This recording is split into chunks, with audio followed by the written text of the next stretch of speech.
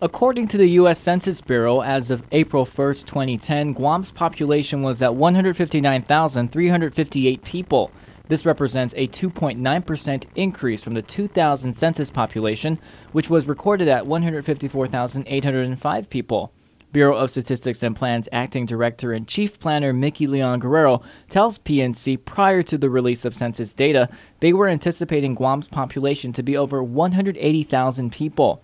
While the military buildup has brought optimism, she believes Guam's various economic struggles since 2000 have led to a mass exodus of island residents. We suspect that the low economic activity that's been available on the island has caused a out-migration of people from Guam seeking better employment opportunities in the continental U.S. or possibly Hawaii. When compared to census data from neighboring islands, Leon Guerrero says Guam is the only one that has experienced any kind of population growth.